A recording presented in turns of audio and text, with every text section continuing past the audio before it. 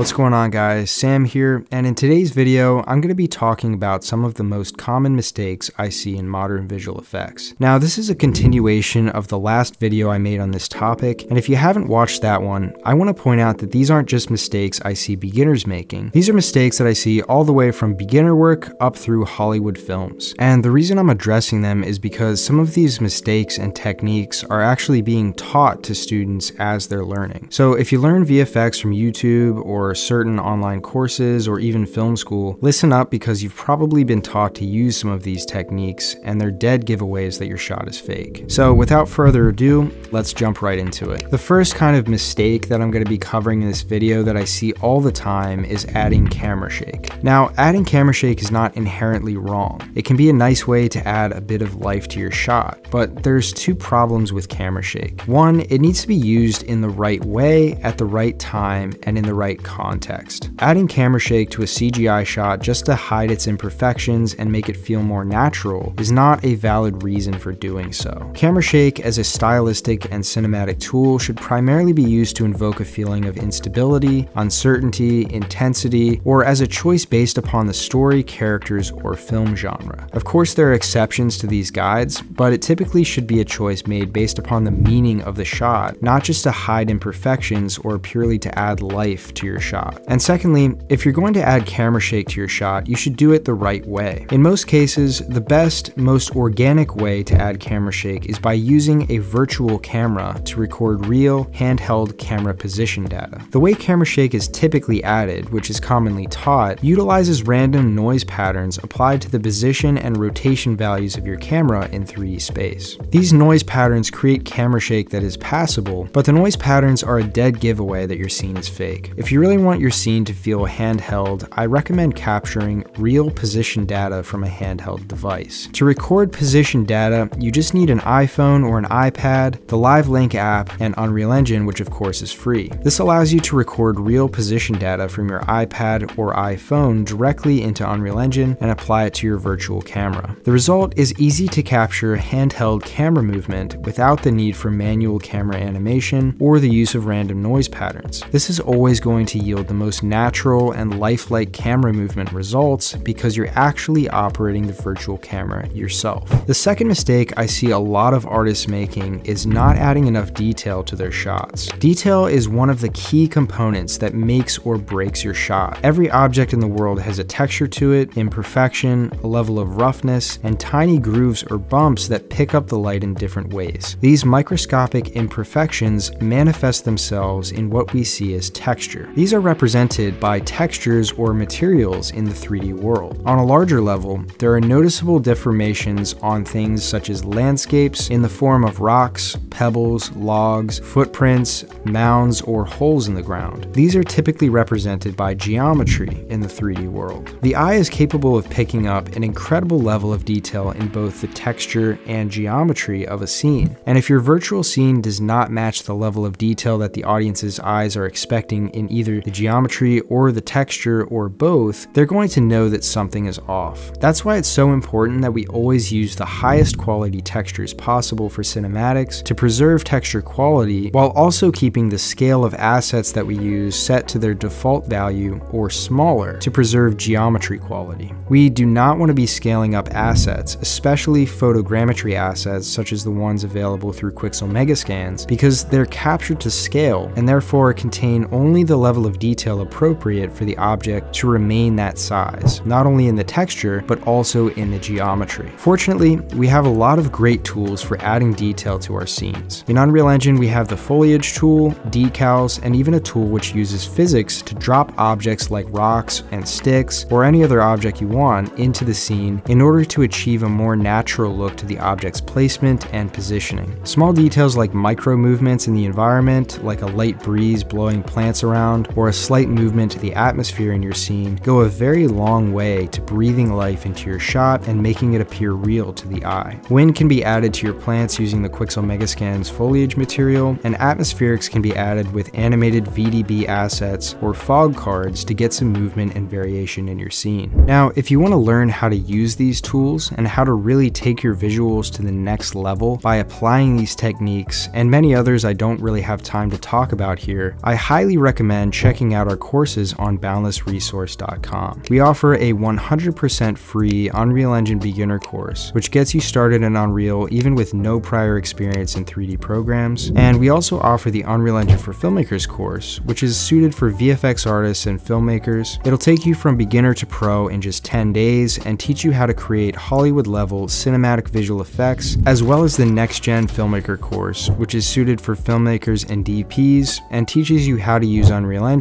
as a previs tool to plan the lighting and cinematography for your live-action shoots with perfect precision. We have an amazing community with over 17,000 students, and we would love for you to join as well. I'll link all of our products in the description below, so feel free to check them out. Now, with that being said, let's move on to our last common mistake, which is using super shallow depth of field or excessively long lenses. These two aspects of a shot go hand in hand because depth of field is directly impacted by focal length. Depth of field is the range of distances from the lens which are in sharp focus. Shallow depth of field means there is a narrow range of distances that are in focus, while deep depth of field means there is a large range of distances that are in focus. Shallow depth of field can produce what is known as bokeh, which is what you see when there are out of focus lights in the background of a shot. This can be very pleasing to the eye. However, I see a lot of VFX artists taking this effect to the extreme and using unrealistic or simply impractical levels of shallow depth of field. This is often done to hide imperfections in the CGI and also make it look pretty at the same time. But in most cases, you would never shoot a scene like this in real life, and so it's not good practice. Additionally, due to the fact that the bokeh is being generated digitally and is not impacted by physical imperfections in glass like it is in a real lens, the bokeh is often far too perfect and clean. This is a dead giveaway that your shot is CGI. Now, there are solutions for this, such as my good friend Joshua M. Kerr's virtual glass lens kit, which actually uses virtual versions of real lenses inside of Unreal Engine to replicate almost perfectly the look of shooting on a real lens. It's really a fantastic product, and I highly recommend taking a look at it, so I'll link that down in the description for you guys. But even using these tools, you still need to keep your lens settings and depth of field at a realistic level, which is where the next aspect of this mistake comes into play: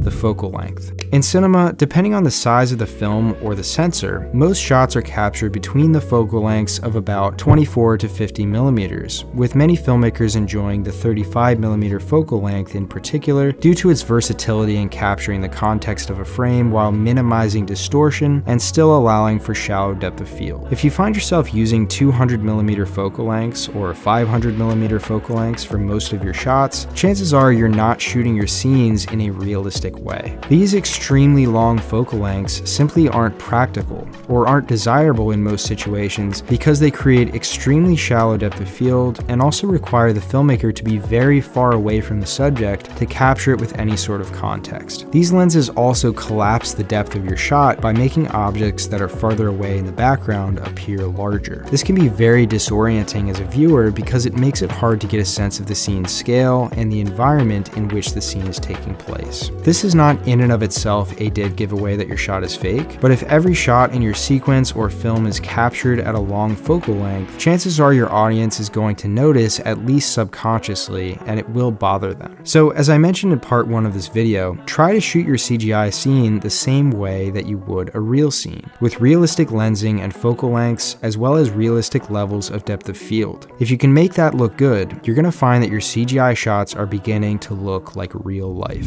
So that concludes my list of the most common mistakes I see artists making and a few tips on how to fix them. As I said before, if you want to really take your skills to the next level and learn how you can implement all of these techniques and more in your own work, or if you want to get started on our free beginner course, check out the links below and head over to our website, boundless-resource.com. If you guys found this video helpful, a like and subscribe go a really long way. Let us know what you think in the comments, and also feel free to let us know if you have any suggestions for future videos, as well as any courses or plugins you'd like to see us make. We love serving this community, and we really appreciate you taking the time out of your day to watch these videos. So thank you guys for being here, and we'll see you in the next video.